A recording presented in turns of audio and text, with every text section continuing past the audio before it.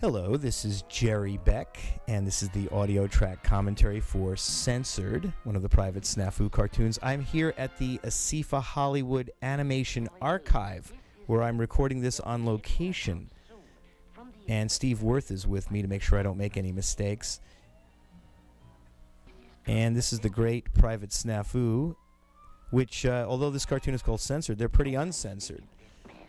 These cartoons. They have things in them that you don't see in the standard issue Warner Brothers cartoons, and you'll see some of that later on in this film. The SNAFU films, of course, were designed to teach the soldiers what not to do. And this one has that classic loose lips sink ships message to it. This, of course, was a cartoon directed by Frank Tashlin, who was one of the great Warner Brothers animators and directors. He also worked for Disney and Columbia Screen Gems.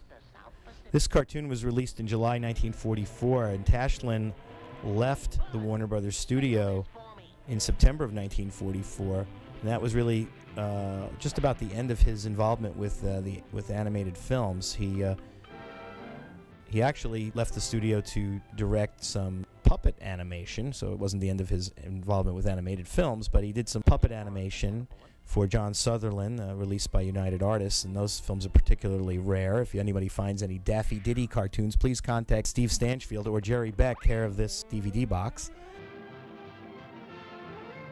I know that Disney was supposed to do the Private SNAFU series, but it ended up at Warner Brothers. I have a feeling Disney thought it was too much work, but Warner's was the perfect place for it. Of course, they took over the Hook cartoons as well. These cartoons look pretty good. The way they showed these films, of course, was in 16mm to the troops. They were filmed in 35, but I don't think people back then saw them that way. They basically saw them in 16mm and out in the field there on the battlefield. This film has lots of those great Tashlin expressions with the smiling in the teeth. The characters like that eagle with that flat top haircut that he seemed to like. He used that in a couple of Daffy Duck cartoons. But have you forgotten the censor? It's okay. This is a good cartoon to go frame by frame, everybody. Well, if you insist. Technical Fairy First Class was a character that was in a lot of these cartoons. That was his way of getting a lot of things to happen very quickly. Yes, this is definitely a frame-by-frame stop-action one, because there's lots of good images in this sequence. Of course, Mel Blanc did the voices for Private SNAFU and the Technical Fairy First Class. Here's one of those awful Japanese stereotypical drawings. But that's the way the enemy was perceived. They were the Al-Qaeda of their day.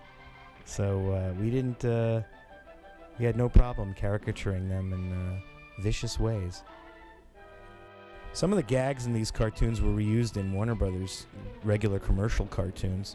And a couple of SNAFUs, not this one, but a couple of SNAFUs were actually remade as regular Warner Brothers cartoons. Theodore Geisel, otherwise known as Dr. Seuss, created this series, and and those early entries in this series were clearly written by him because they were also done in rhyme. And also Tashlin's other SNAFU rumors, a lot of the characters, a lot of the rumor monsters that they designed in that look like Seuss designs.